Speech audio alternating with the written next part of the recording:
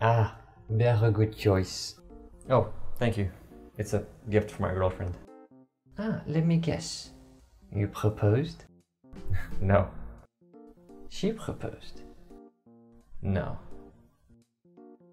How many people do you have in your relationship? Nobody proposed. So what's the occasion? Never mind. Try me. It's complicated. Hey, I come from country where in Disneyland instead of kissing frogs we eat them. It can't get more complicated than that. Well, I kinda cheated on my girlfriend and I'm planning to confess and I don't know how she's going to react.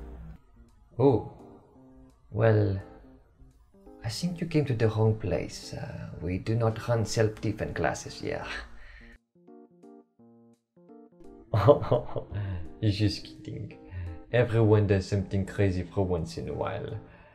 For instance, yesterday I poured milk in the bowl and only then I put cornflakes. Ugh. How did it taste? Terrible. I flushed it and it clogged the toilet. Well, you can't blame the toilet. I mean, I wouldn't even get close to the bowl if cereals were added after milk. Well, you know what they say, what doesn't kill you makes you stronger. So you think after telling my girlfriend that I cheated on her, I'll become stronger? Oh, no, she'll kill you. Should I buy her flowers? Very thoughtful. Bringing flowers to your own funeral. What if I hire a mariachi band? That's an option. Just make sure they can perform funeral march. Well, what about the perfume? Brilliant idea. And if she still wants to kill you, spray it to her eyes. It will buy you some time to run away. Great, how much for this? Oh, I don't know. I do not work here. What? So, why did you come to me in the first place?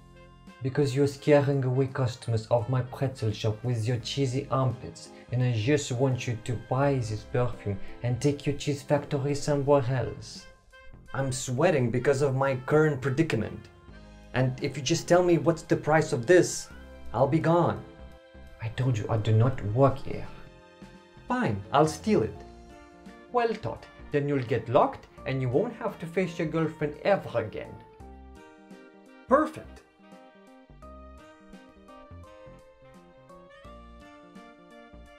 I can only imagine what's waiting for him in prison when convicts find out that he's locked for perfume theft.